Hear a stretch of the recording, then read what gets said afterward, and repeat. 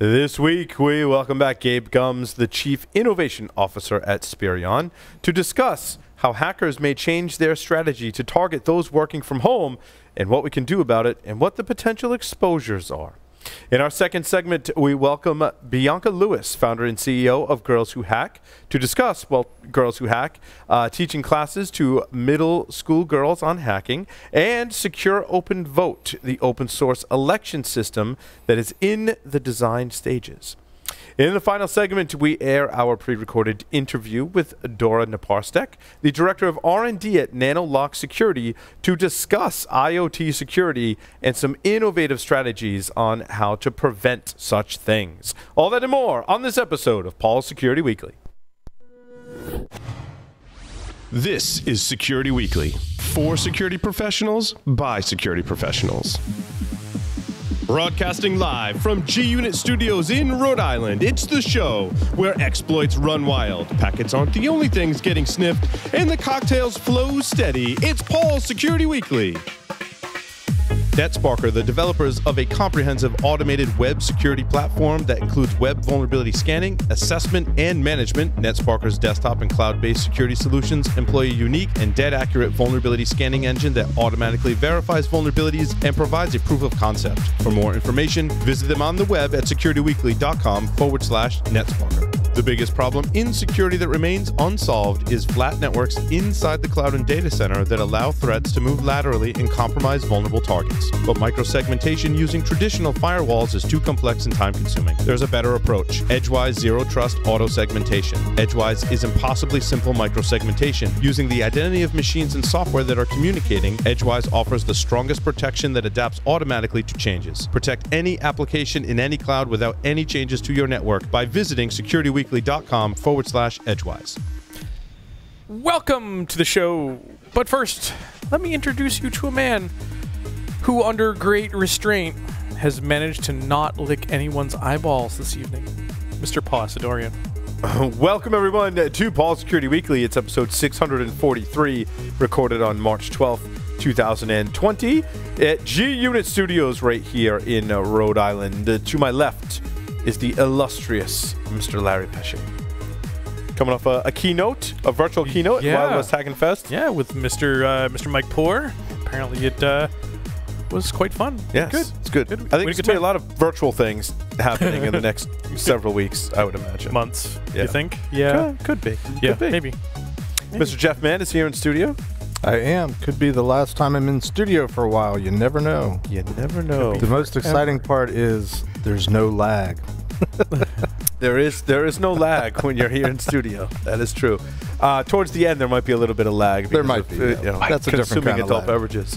Yep. Tyler Robinson's here with us from some unnamed retail store, apparently, in Idaho. It's local. Got to break into some places someday. It's the local FedEx office. That's all it is. That's what. Yes, could be. Could be. Welcome, Tyler. Mr. Lee Neely is here with us. Welcome, Lee. Good evening. We're here in Idaho, enjoying a beautiful day, and wearing a very interesting shirt. Now, wait. If you guys are in Idaho, why don't you do it from the same? Oh, it's not like Rhode Island where you get it. No, Idaho's a little broader. We're about 300 miles apart. Yeah, about 4 hours. Oh, I see. Yeah. So it is 300 miles in Idaho is 4 hours. Right? Yeah, about 3.5 hours. Really. Okay. 3.5 hours. Gotcha. So it's just lack of commitment, basically, is what you're saying. Pretty much. Pretty much. Oh, yes, boy. Register for our Black Spire Outpost shirt. Yeah, what is that shirt, Lee? Black Spire Output from Disneyland. We were just there last weekend, and I wanted something a little warmer to wear, so what the heck? And I was riding the new Rise of the Resistance ride. We rode a couple of times. Really awesome ride. That's awesome. But did you get Mickey Mouse ears? I didn't. No, we got the cool shirt. I got the shirt. Cool. I've got mouse ears already. That's right. It's awesome. Register for our upcoming webcast and virtual trainings by visiting securityweekly.com. Select the webcast training drop-down menu from the top bar. Our first virtual online training with online business systems You will learn how to generate complex SHA-256 hashed passwords. Wow, if I can get that out. Then use password cracking tools to break it.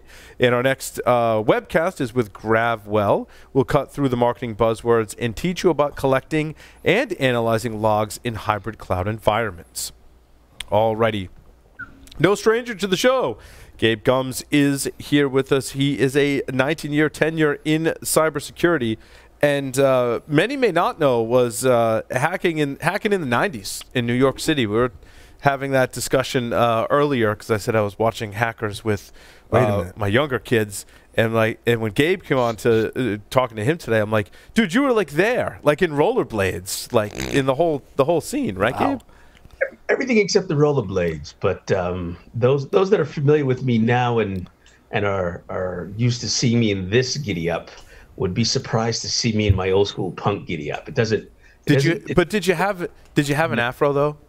You know, I did. I don't know if you were guessing that, but I'm not kidding. I know because like Kevin Finisterre gets the fro going sometimes. I'm like, dude, you should leave that. Like, that's awesome.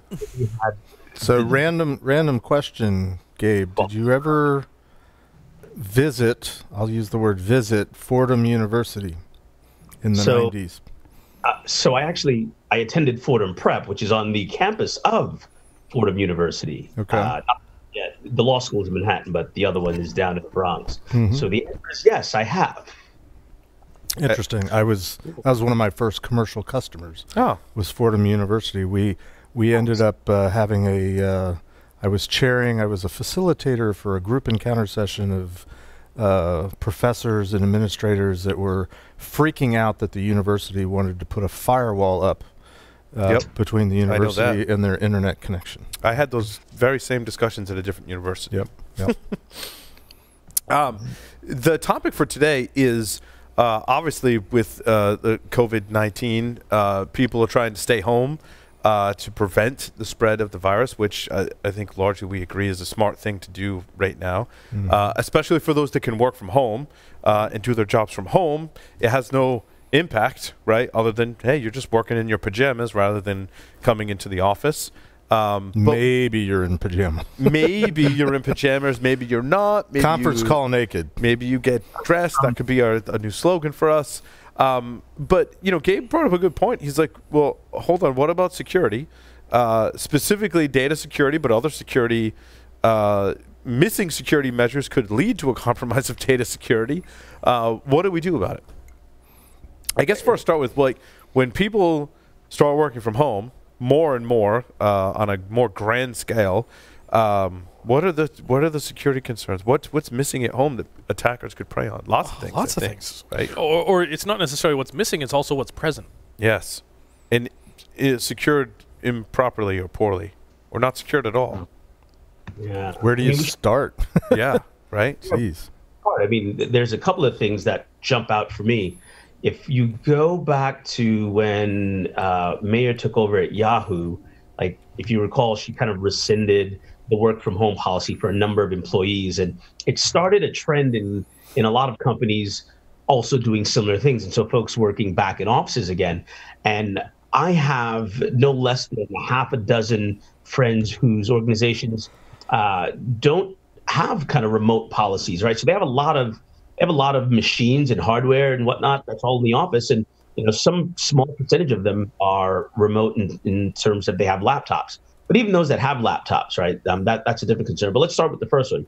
So now these companies have told the employees, stay home, and they're working from personal equipment. And I'm like, my head's just going, so you're going to let them like work on all of your sensitive information from their home machines? But let's say it's not their home machines. Let's say it is the work machines. There's still so many other problems that are present. I mean, the least of which is attackers are very good at exploiting chaos. Chaos breeds opportunity, and you're going to see an uptick in phishing emails and every other campaign that they can do to get their hands on your sensitive data. And you know, I know everyone these days, they've got IoT devices on their systems, and Lord knows someone else can, like, you know, that router password is password, right? You know they haven't reset it.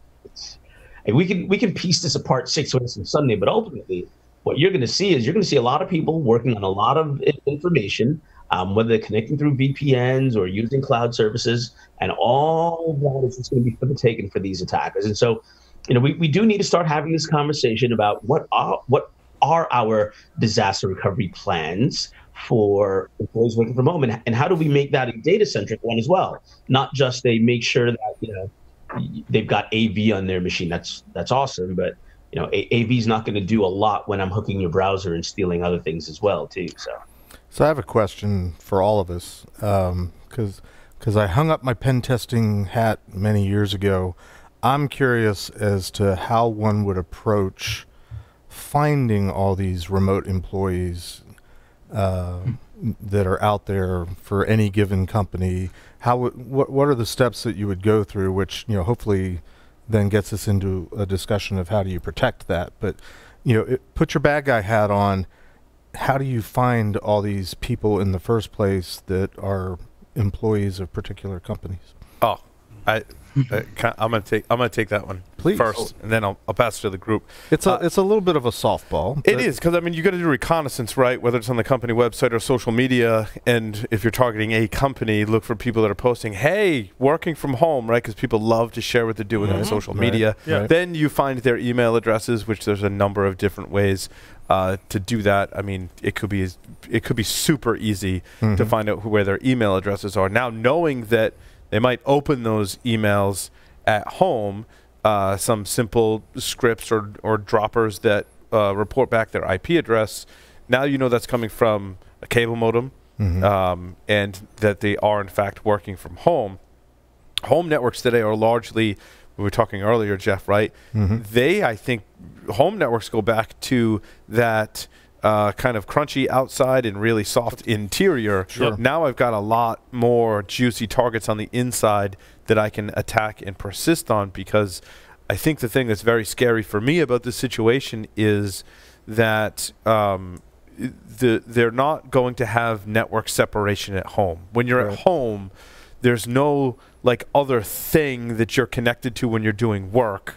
And then if there is, when you're not doing that, you're going to connect back to your own network, if there even is some level of separation between the two. Again, for most people now that are moving to go to work from home, that is absolutely the case. But I can think of at least one or more people on this podcast that do have one of those type of networks, and/or I can think of more than a dozen people that we have worked with or do work with that have those types of networks. Right. But those people are outside of the norm. Well, those people are largely security professionals, right? Or people that have But you're saying security professionals are better at this, right? No. I'm not saying we're better at this. I'm saying we're more likely to have separate networks at home and have our work computer on one network and the Wi-Fi disabled so that it does not connect to our home network. There's a very, very small percentage of those of us that work from home. Would you agree or disagree, Tyler? I want you to weigh in. I definitely agree. There's that 1% of us paranoid people, but I don't even think that's the general security population. You look at people that sit on the defensive side, and the percentage of them that have segregated networks or have laptops that they have to work from home, I will say a good majority of the people I know and have personally seen, I realize that they don't segregate their networks because it's hard at home, right? You got stuff you got to do. So you end up with two problems, right? You have all these people working from home that aren't used to working from home that may or may not be security people that have a very high likelihood of getting infected from something on their local network, which has probably already happened. But now you have an entire workforce outside of even security or IT people that now have a higher risk, have a place, maybe they have to leave their house because they have kids at home, so they're going to the local coffee shop. So you have this high probability of really, really open networks and corporate data being leaked from there. But on the flip side of that, you have all these corporations that are now having to open things or provide different ways into the network externally and then potentially internally in order to do their job and their function. Like some of these apps may have been segregated between networks, but now you have a VPN coming in that might have been stood up in a hurry that is less than secure, doesn't have two-factor. And hey, we had to take down that segment or that VLAN so that all these users coming in externally can get to their application to do their job. So you've got multiple areas in which, as an attacker right now, I would be operating at like 24/7 just to kind of hammer away at these, both physically, virtually, figuring out layer 2 or layer 3, traffic and where all these IPs are coming in, converging on the IP space of different organizations and targeting those. Like, there's a ton of really bad things that can happen right now. Well, go ahead, Lee. Sorry. Well, the other thing I was thinking about is we used to really worry about with VPN people doing split tunnel because that really provided a nice path around. Is that still, are people still split tunneling, or are we've gotten past that? 100%. Yes. Yeah, absolutely. I think that's some of the insecure configurations Tyler was alluding to. But I can give you I mean, I've been working from home for over 20 years, and the most practical application or abuse, if you want to call it, for split tunneling is you're doing work, on a work laptop, you're VPN'd in, and you want to print something, and you've got the local printer. That's where I want split tunneling, because damn it, I got to print something. Right. But even if you do keep that level of separation, let's say you are done working for the day, and now you take your laptop and then you go connect to your local network when you're off the VPN. Right. My malware is still going to phone home. Oh, absolutely. It may phone home with a different local IP address that tells me, hey, you're not on the corporate. Now you're on this other juicy. And I've worked for several companies over the years, and there have been companies where when I was VPN'd, there was no split tunneling. I couldn't do anything else.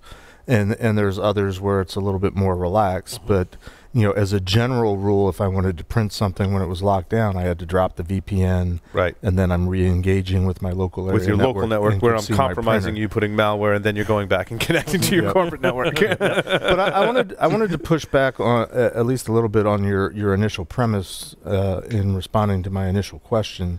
And it's just, again, it's a curiosity, and maybe it falls under the category of risk assessment, but in a commercial context, not necessarily national security and Defense Department and all that, but in the commercial world, a lot of the breaches that are reported, the companies weren't necessarily targeted. They just happened to be vulnerable to something, in the recon or OSINT that, the bad guys were doing, looking for targets of opportunity. Not to use, I hate using that term. That's how they found target, right? They weren't going after target. They just happened to find a way to exploit target. And I'm wondering how that plays into the risk assessment for companies that are now trying to figure out what to do with all their remote employees. My pure sense DoD mindset is it doesn't matter, but from a practical aspect, companies have to deal with this question. What's the likelihood that bad guys are now going to go after us because now we have that many more remote employees out there doing perhaps more things? I mean, I agree with what Tyler's saying. It's the whole notion that there's more things now becoming remotely available that beyond what the norm was. I mean, most people get their email, or in my experience, it seems like most people these days get work email, at least on their phones, if not having ability to log in from a home computer, if they don't already work from home, to get their email at the very least. So there's some sort of connectivity to the mothership at some level. I'm just curious as to how do you begin to evaluate this as a company from a risk assessment perspective as you're trying to develop the strategy for what do you do with your newly remote workforce? Gabe, I want to turn it over to you in terms of protecting the data, right? I mean, we talk about all these different ways in and out, but ultimately it comes down to how do you protect the data, right? So, number one, I have no problems with your term. I like it because attackers are opportunistic.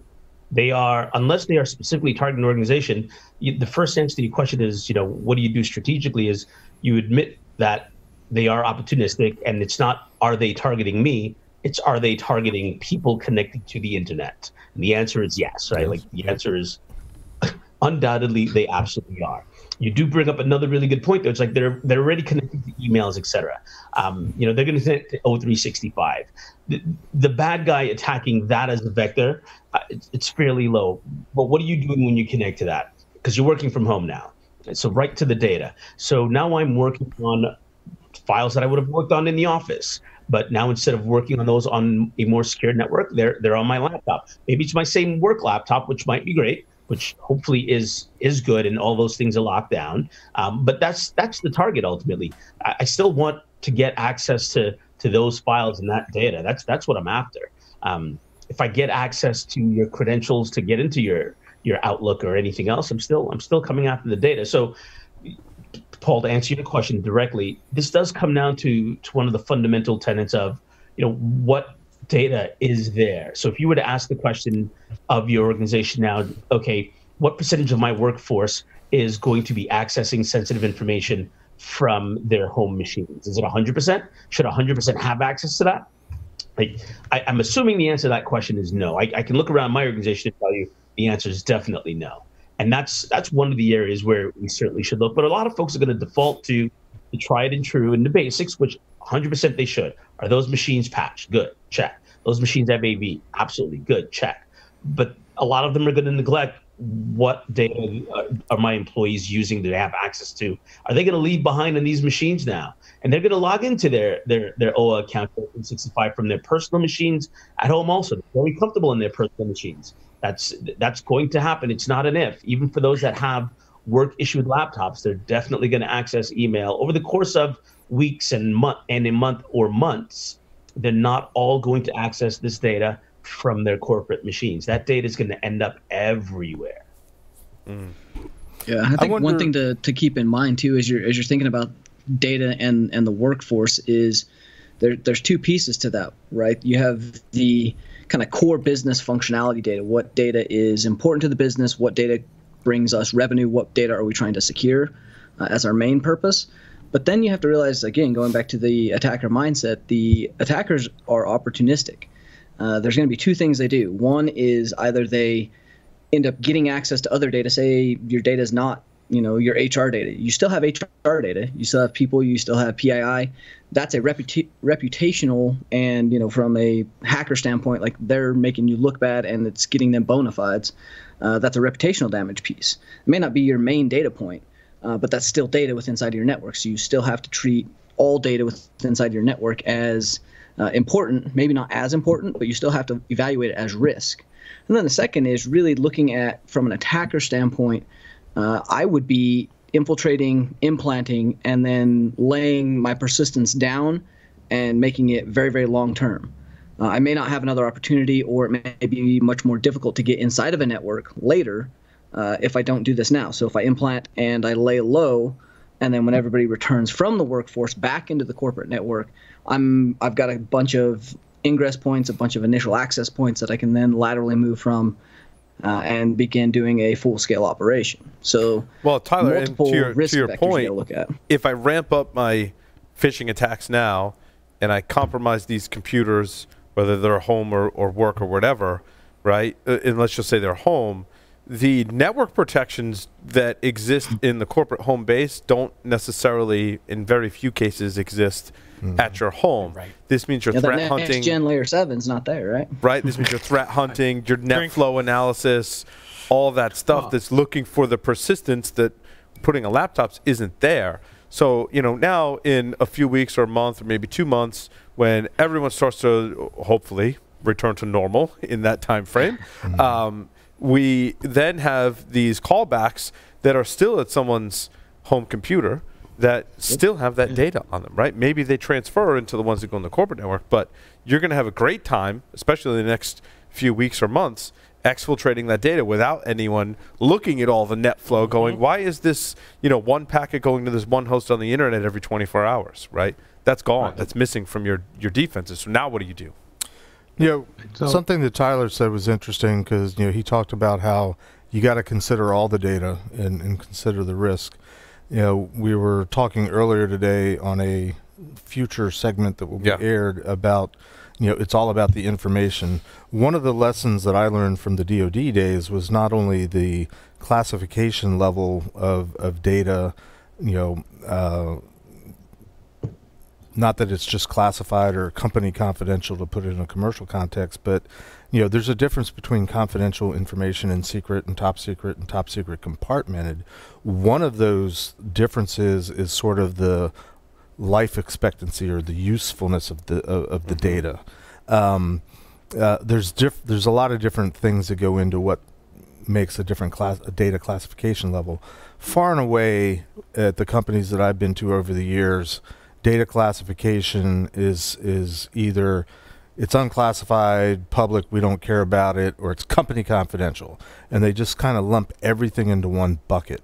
And I think that's one of the lessons that hasn't carried forward from the DoD to the private sector, is the idea that not only do you need to look at your data and figure out what it is and what's sensitive, but you got to look at other aspects of it to try to make determinations of, do we need to protect this data for an hour, or do we need to protect it for a year, or do we need to protect it forever?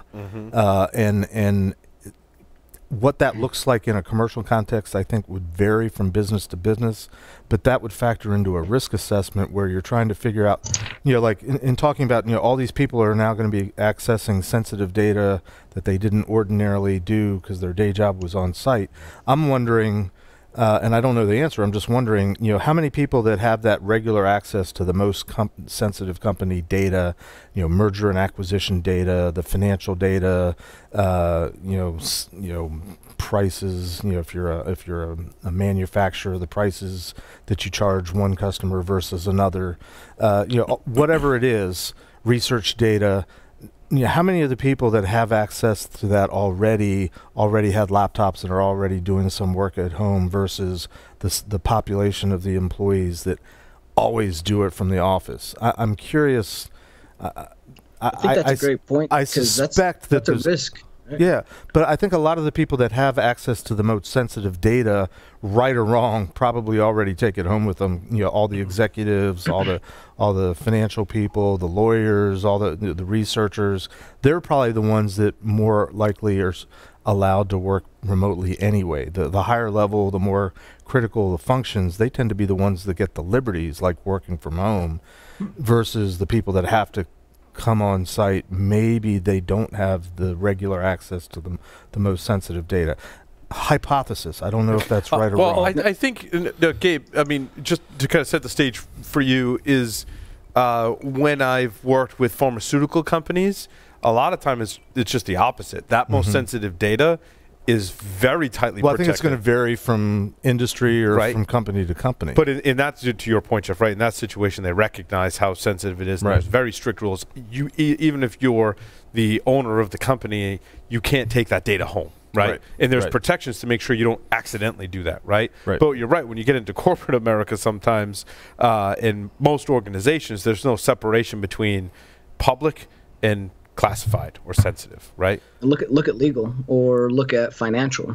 This is one of the things that we've been harping on for many years. In fact, it's an entire service line I've been trying to push out into the industry, is executive level targeting. The notion that this is new, this is not new. Like, executives are people that don't want to be impeded to do their job.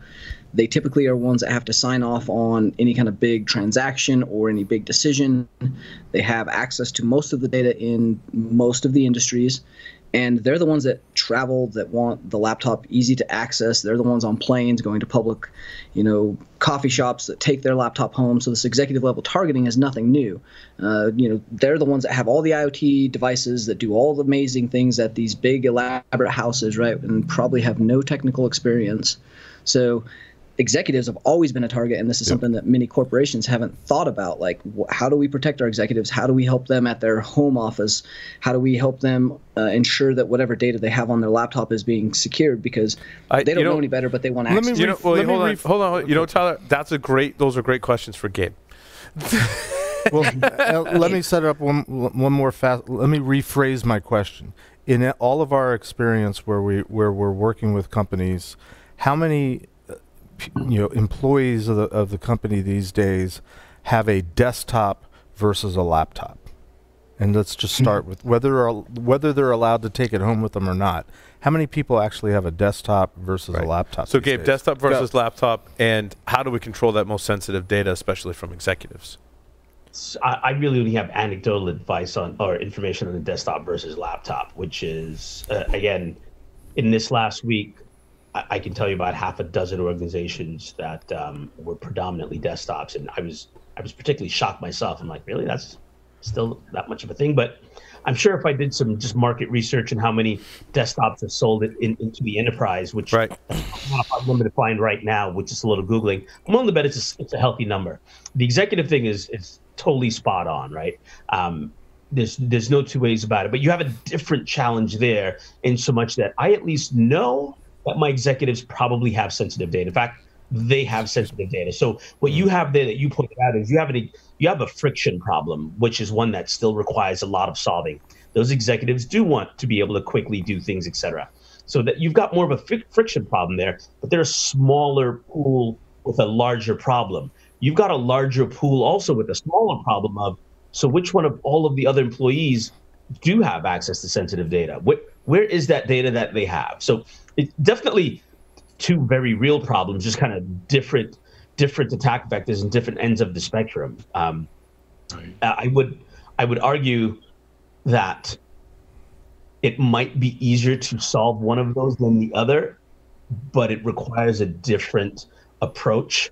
I might be a little bit biased in that argument, though, if only because, as an executive myself, I happen to be a security professional. So I'm like, of course I know how to do those things, or at least more importantly, I take those things into consideration and I make sure I socialize those things, amongst my peers. And we also have a CISO here as well, too, who does those things, for us. But we're also not a ridiculously large organization. We're relatively small, in comparison.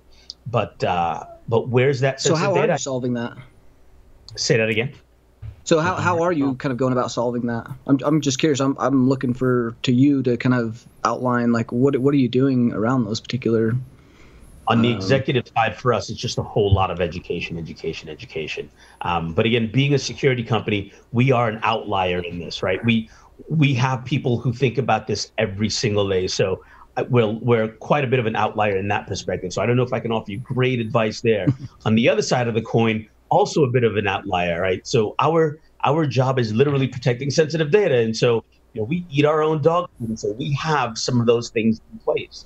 So being an outlier there, one of the things that we do to try and solve those problems for others is both in education, kind of helping them understand the problem, but then very clearly articulating and pointing out where those weaknesses are, like helping them discover exactly where that sensitive data is that they're going to need to protect. From the executive side of things, I think your challenge really is more of it's a friction reduction one so that you can get those controls in place, as well as an education one so that they can understand the impact. Sadly, to someone's point earlier, you do still have a lot of people that go about this thinking, well, why would they target me? It's not why would they target you. It's because you are a target, not because you are you. Because you're there. Yes. Gabe, have you or your company in research looked at ways for the data to be actually to phone home? So if I'm an executive and now I'm going, or anyone who works in the company, I'm going to have to work from home now. I copy a bunch of my files to a USB thumb drive. I go home, I stick that in my PC. There are ways to make some of those documents phone home.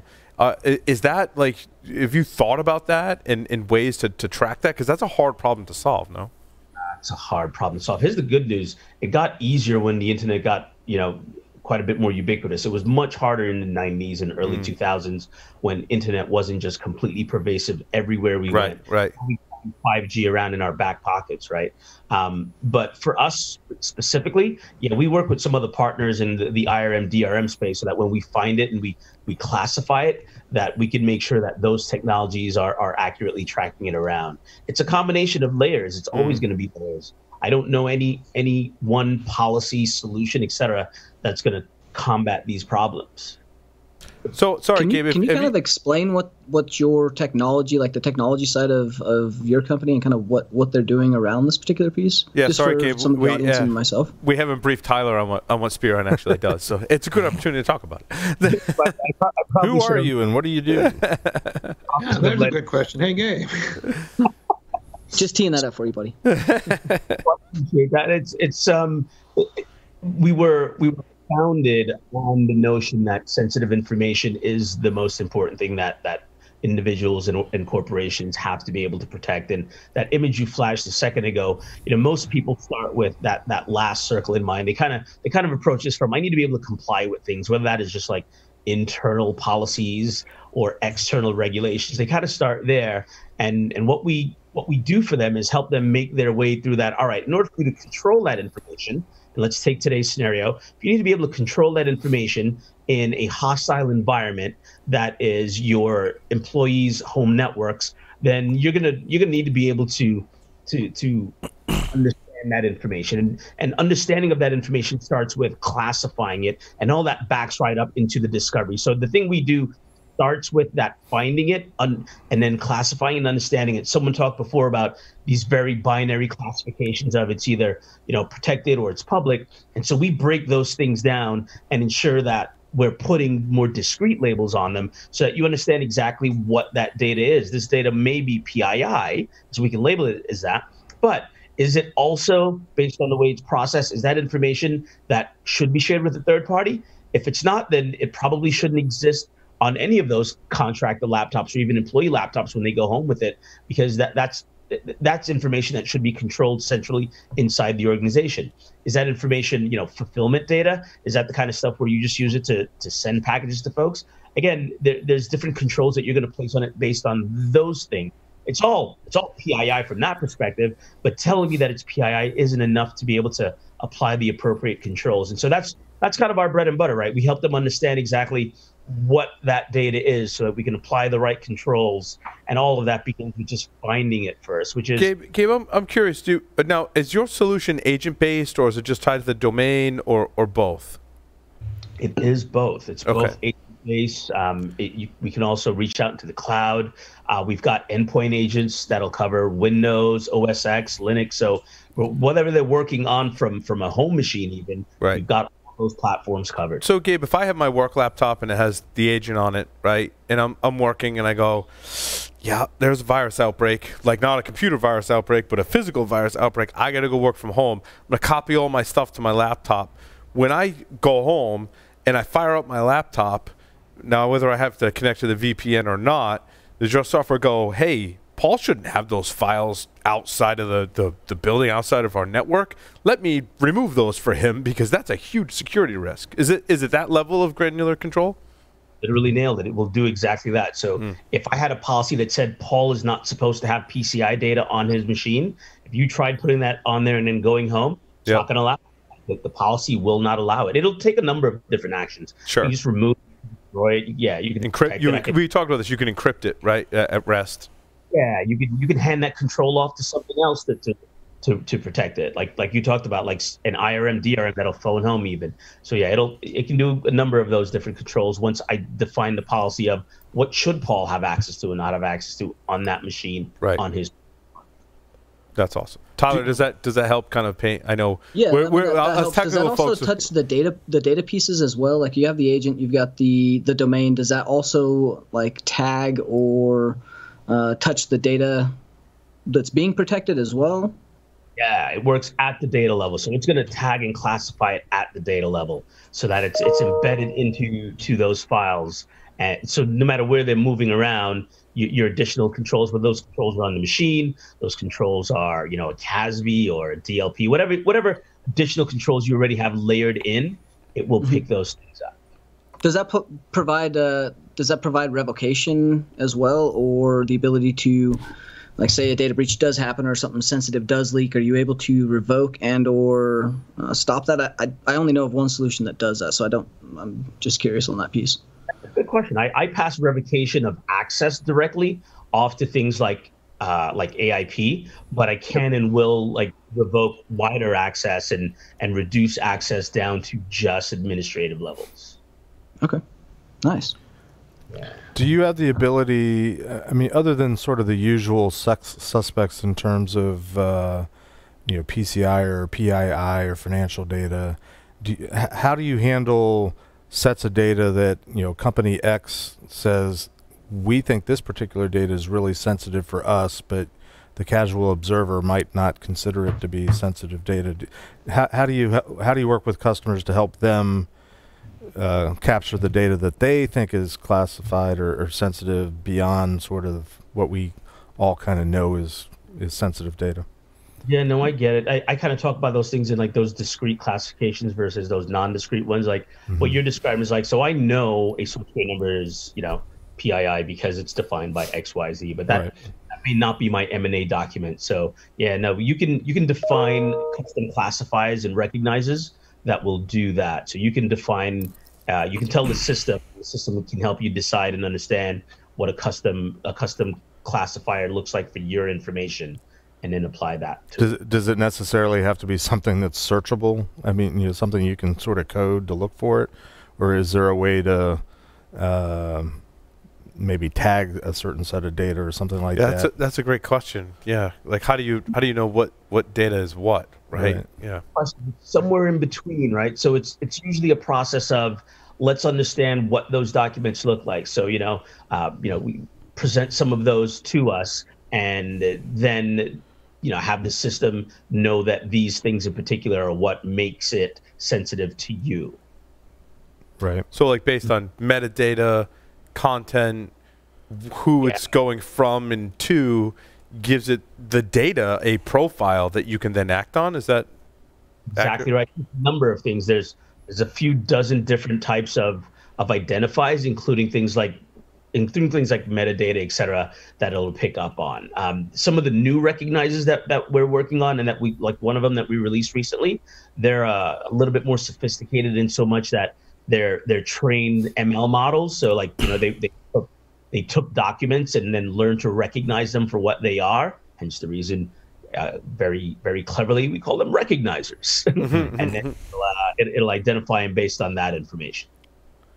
I mean, I would think like, maybe the lawyers within an organization, or maybe the C-level people, you could, like, anytime they're talking or sending any kind of data, just because it's them, regardless of what it is, we're going to consider it confidential or classified or sensitive and flag it something along those lines. Well, I mean, you mentioned ML. If you've ever read a legal document versus a marketing document, right? I mean, us as humans, I mean, there's a pretty good distinction between there. I could imagine you could train some ML to go, that's a legal document and that's a marketing document, right?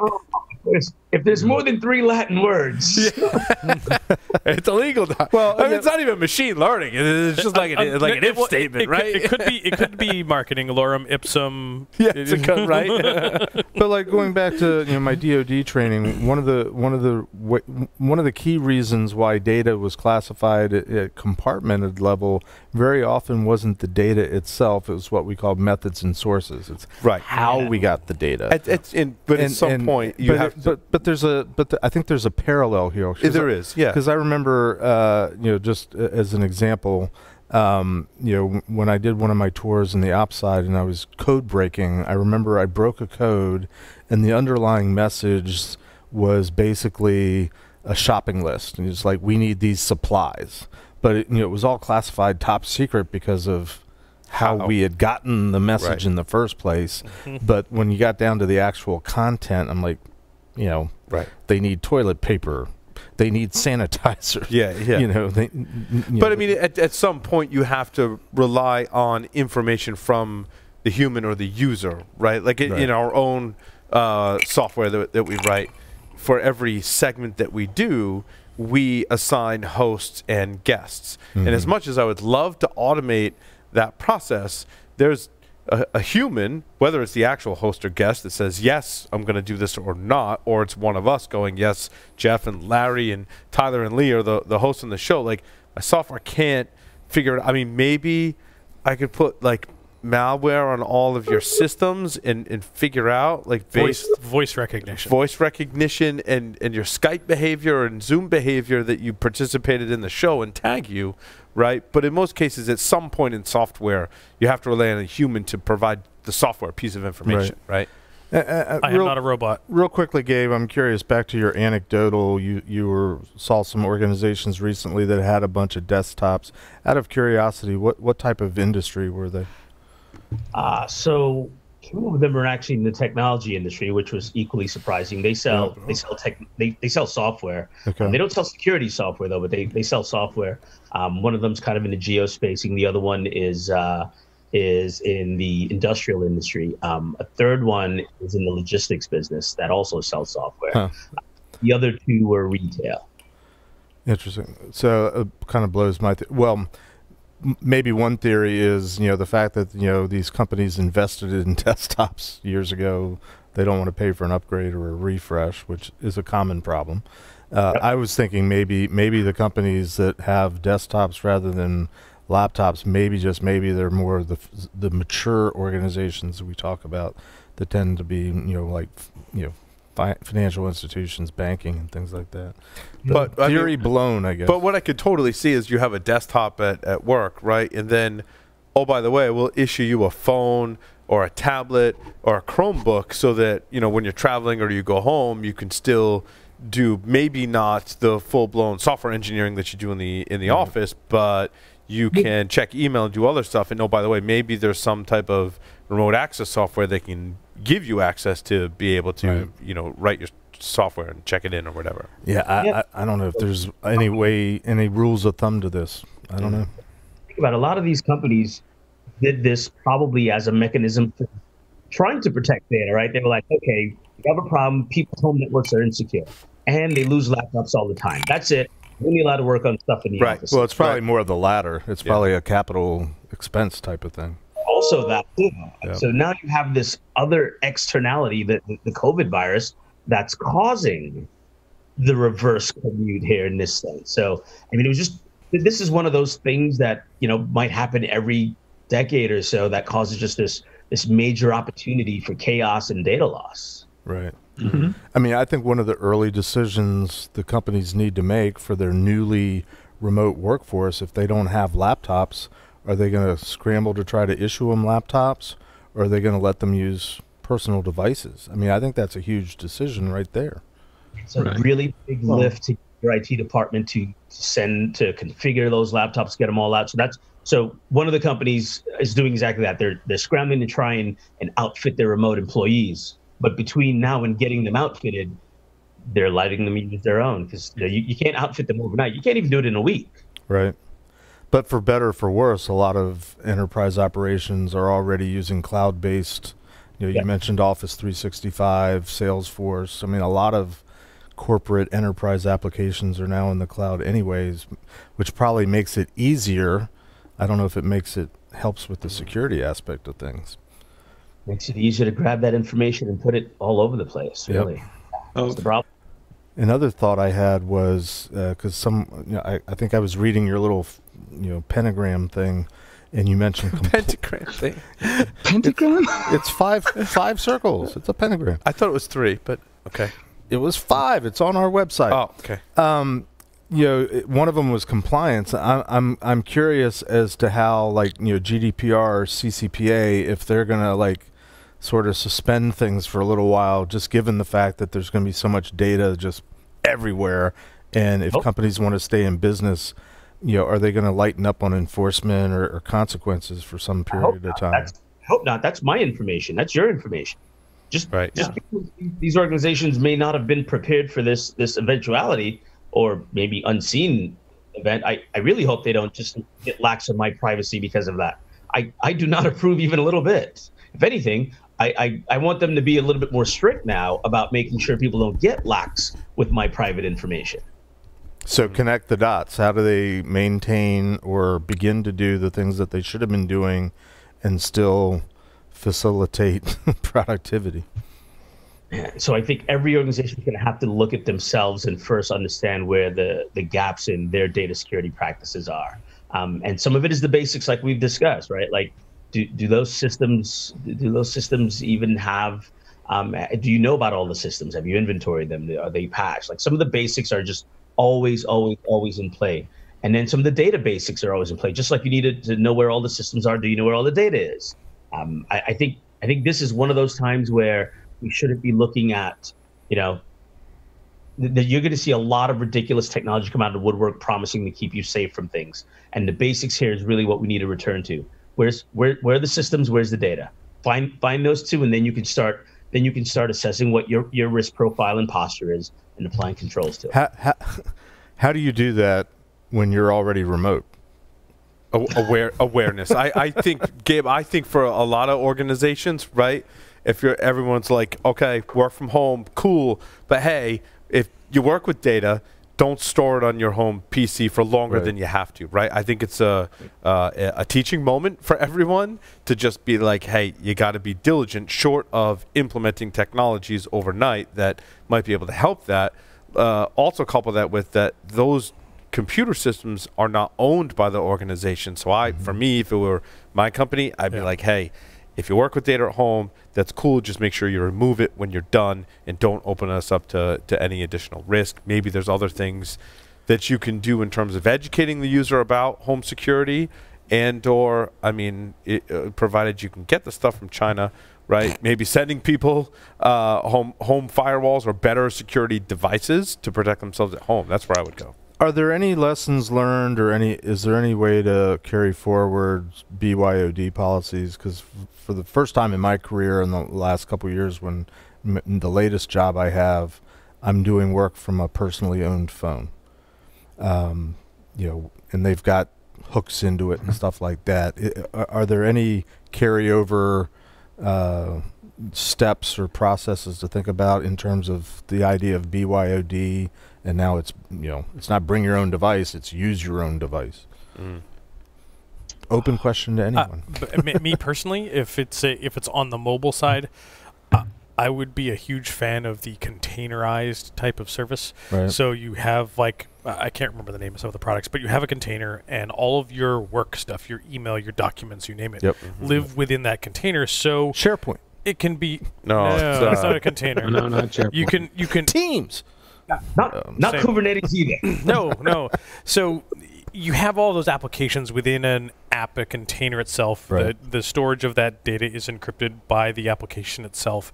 And it is controlled by the organization. There was a company that made those phones. And it's not even the phone. Right. It's the app software itself. in the app, And, and we used to call it MDM, but now there's a whole bunch of other acronyms. So, but this is a type of MDM where everything's containerized. The other option is you control the user's phone with policies, and that scares the crap out of me because it's my phone. Yep. And you want to tell me I can't put pictures on it and I can't surf to various websites that I may want to from my phone? Yeah. You know what we do with that? We get one of the older phones or tablets, and that's the one, like, where my wife may or may not work, does that. And we found a device and we're like, that's your work phone. This is your personal phone. Right. So we actually did physically separate. And effectively, with the containerization for the MDM style stuff, is you're getting a virtualized environment to do your work stuff. Virtualized on the phone. And your phone is still your phone, but if you want to do work email, it's within this container, and they can wipe everything out of that container that they so choose. So are there products like that to extend to a home system, whether it's a laptop or a workstation? So Jeff's question is, are there like MDM type stuff for home computers? That's interesting. It's just, install Docker on your home PCs, and then I'll let you pull from my registry, because everyone knows how to do that, right? Yep. Yeah, I think with Gabe, I'm with Gabe in that, I think the best defense right now is awareness and education, and just trying to, hammer home sort of basic hygiene and basic practices of things to do and don't do, with the knowledge that people are going to abuse it anyway, whether they're doing it deliberately or not. I mean, in my experience, anecdotally, people that, in the older days, it was more people taking their work home with them. They'd take a work laptop home with them, or they would do stuff from home because they were VPN-ing and the whole split tunneling thing. But they were always doing it because they had a deadline, because their boss needed something, because they had to get it done yesterday, and they knew that they were breaking the rules, but they also had to get it done. Right. And it was temporary, theoretically. Somewhere out there in Manhattan, there's a temporary patch cable I ran back in the 90s also. Right. So, it's definitely still there. This is true. So I had a couple of things. Sure. One, Larry reminded me of both the old good now BlackBerry containerized environment, as well as Samsung Knock Android work that do containerize. And actually, other MDM solutions have containerization, although they don't call it that anymore, that allows you to do that. But and actually, I prefer that as well. I don't like you're going to wipe my whole device. I like you're going to enterprise wipe me and take out the enterprise data only. Right. If I got to do BYOD, and you grant the BYOD permission, the thing can still wipe your device. The thing that's been going through my head around, we talk about personal versus corporate laptop for working at home, but one of the things that we've been having a conversation about is, what about the connection of that corporate laptop to personal peripherals? So you've got the guy home with a secure laptop or gal, and now do we let them hook up their thumb drives or even, hell, Printer? Thunderbolt monitors, a bus connection? Right. I know I'm a little biased in this, but anyone here ever train any martial arts? You know the best way to block a roundhouse? Not be there when the guy throws it, right? Yep. Exactly. My teacher told me that all the time. He's like, it's really going to hurt if you're there when the punch lands, so don't be there when the punch lands, right? And same thing, our martial arts instructor says, you're only using martial arts to get the person far enough away from you so you can run away. Yes. That's how I feel about the data on the system. You know how you keep the attacker from getting it? Don't let it be there. Yeah. That's a great point. Don't let the data get there. Yeah. But, and Lee, I think one of the things that I think about there is, do you let them use those peripherals? Do you let them use those? Do you let them do the same thing in the office? I mean, if they take a laptop home and you only allow them to use specific varieties of thumb drives which provide encryption, why would you relax that when they leave the office? Right. You don't. Exactly. Yeah. However, now, Gabe, too bad. Gabe, we had an interesting discussion about hacker movies. Do you want to share some of your favorite hacker movies? Doesn't have to be the top 5, because you and I think, compared notes and realized that our top 5 is probably pretty similar, if not exactly the same. But you mentioned some ones that I haven't thought of in a long time, and one I had never heard of. Yeah, my favorite hacker movies. So, I mean, the classics, of course, right? You got to get War Games, top of the list. Yep. Hackers, the movie itself, although some of it's glorified and some of it is really, like, let's just forget the accuracy of it. It's definitely on the list. It's fun. But it's fun. Ones that when I think hacking and counterculture, that I put on that list, SLC Punk with Matthew Lillard is high on that list for me. It's not about like technical computer hacking stuff. It's more about counterculture and hacking the system. There's a whole lot of anarchy themes in there. And what was that movie again? SLC Punk. It's Salt Lake City Punk. SLC Punk. From 1998. Yeah. Yeah. You're saying there was a hacker scene in Salt Lake City in 98? 1888. boom. Just for clarification. Wow. Amazing. That was on my list. And I know it's an awful movie. I think Rotten Tomatoes gives it like a 5, but Johnny Mnemonic, I'm sorry, guys. I thought it was a great, like, they basically like the whole movie's about like a USB thumb drive that plugs into a human being, right? The human being is the thumb drive. Yeah. And he's just overloaded himself. I gotta put Lawnmower Man on that list too. Yeah. Lawnmower Man comes up a lot. I haven't watched that movie in a long time. Do it. Interesting list. Denied. Access denied. Access granted. Yeah. See, now I'm gonna have to go back and watch. So that.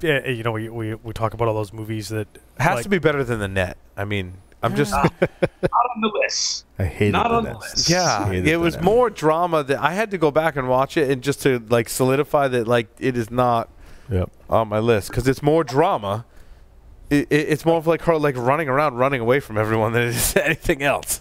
Why does going? My biggest beef was she opens up her laptop and she's instantly connected and instantly loading the websites. And we talked earlier today. Not in those days. In those days, it would take minutes to load websites and minutes to boot and minutes to load connect. an image on the screen. Yeah, That doesn't even count getting to the mainframe.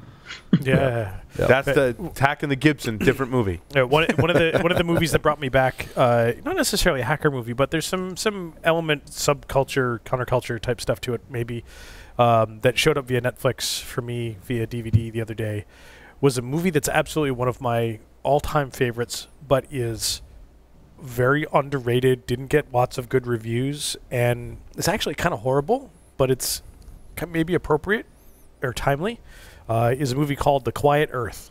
It's from about 1986. Ooh. All right, you're putting me on. I'm not familiar. It's going on the list. It's on Netflix. So I don't know if it's on Netflix. I got it via DVD, via Netflix. So that Netflix. That Netflix. Wow. DVD.netflix.com. You can still get DVDs from Netflix? Yep. Yes, you can. Was that the DVDs that got deleted because the backups didn't work? Maybe. Oh. Our sync is a. Oh, too soon? Yeah, our sync is a. Yeah, there's still 280 movies in my queue. I mean, wait, what? Oh. But yeah, so if you need me to recover a RAID array, it's long gone. I'm an expert at that. Yeah, it's long gone. But no, the quieter at the basic premise is all of a sudden, guy's laying in bed. He's tossing and turning a little bit. It's just starting to become dawn, and there's a flash of light, and his alarm clock goes off. It's time to get up, and he gets up, and things are kind of quiet, and he doesn't feel good, so he gets some breakfast and brushes his teeth, and the radio is still going from his alarm clock, and he shuts that off, and he gets in the car, and there's nobody on the road. And he gets to work, and there's nobody there. Like, literally, that flash of light wiped everyone off the face of the planet. Gone. He's the only one The left. TV show is Last Man on Earth or whatever. Yeah, kind of like the same thing. Yeah. And yeah, like his journey, his descent into insanity, and then the discovery of Twilight Zone, similar kind of feel to it. Yeah. Well, a little bit of a shift, but I think we got to wrap this segment we up. need to wrap it up. But honorable mention Brazil. Brazil. Yes. A few people did mention I looked that up. Yeah. Is that a? There's a couple of German movies on the list. Was it? I don't know if that was a. I don't know if it was German. I think it was definitely foreign. It was definitely a foreign to in the U.S. It wasn't a U.S. Not a U.S. film. Yeah, it might have been U.K. It was. It was 1985 dystopian science fiction directed by Terry Gilliam. Yep. What country is it from? Do you know? Again, we got to wrap this up. I mean, we could read your Wikipedia for another hour or more if you wanted to. But anyway, Gabe, thank you so much for appearing on Paul Security Weekly. I believe is the landing page securityweekly.com/Spirion. securityweekly.com/Spirion. Go there to find more information. And with that will conclude this segment. And we'll be back. Stay tuned.